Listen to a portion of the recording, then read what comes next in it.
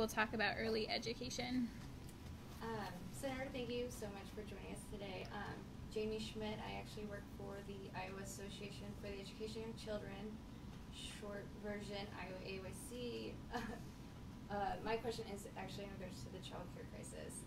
Like many parts of the country, Iowa is in a child care crisis. Communities across the state are suffering because parents can't afford or find reliable child care. Within the past 5 years, Iowa has lost over 40% of its registered child care providers. The average annual cost of child care is nearly the same as college tuition at the University of Iowa. In 2016, close to 18,000 Iowa parents were reported to quit a job, not take a job, or change a job because of child care issues. Mm-hmm. When parents have to leave their job or unable to work due to child care issues, this causes a ripple effect in our communities. As president, what actions would you take to ensure that all families have access to affordable and reliable child care and early education so that children are prepared to enter school and parents can work?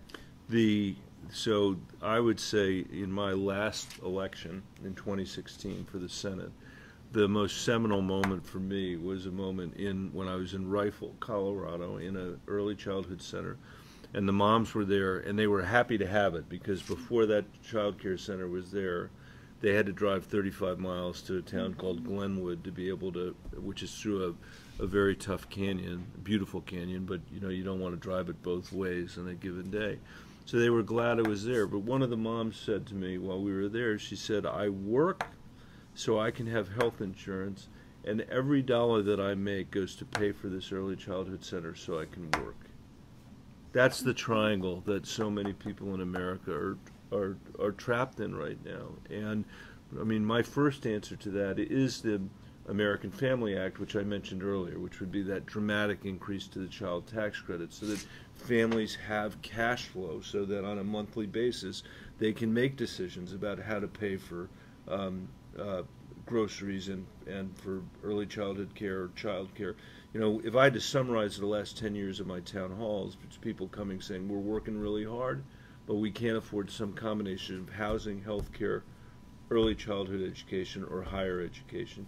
And for the parents that don't come to my town halls, but I know well from when I was the school superintendent, it's people saying no matter how hard we work, we can't get our kids out of poverty. And that's why, both in terms of and that's why I've been focused on how to drive those incomes up, both in terms of the American Family Act and also the work that Sherrod Brown and I have done on the Earned Income Tax Credit. Those two things combined together with an increase in the minimum wage and paid family leave could make a huge difference for families and give them the opportunity to be able to at least have a fighting chance to pay for early childhood education.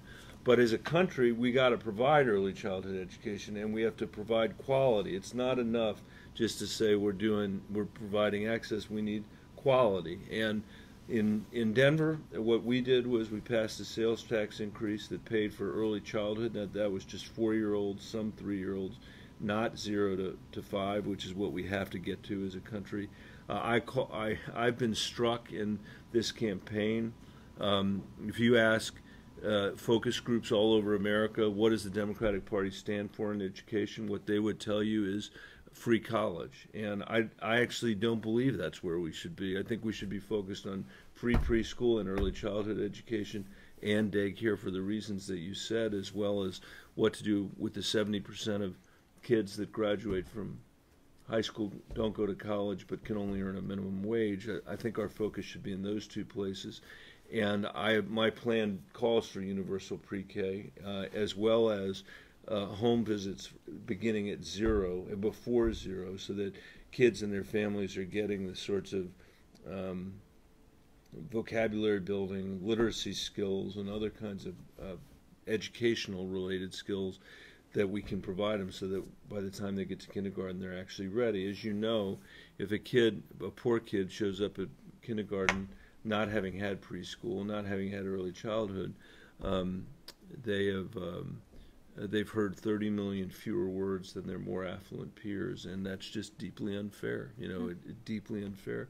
The final point I'll make is a mystery to me, so this is something we have to continue to work on together, which is how we can pay people so little who are in these jobs that for our youngest and most vulnerable children, and at the same time have those early childhood centers cost so much for the families that are actually trying to benefit from them. And I don't know the solution to that. That's something that I worry a lot about, especially in urban and rural areas that are underserved in our communities. You mentioned, I didn't answer your question about underserved areas in terms of pediatric care, but that's another issue as well. And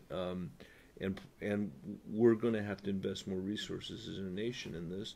And that's not going to happen if kids aren't a priority, which is why the work you're doing, not just in this caucus, but in your daily life, is so important to changing the priorities that we have. You would think that America's kids were someone else's kids, not America's kids, based on how we treat them in Washington, D.C.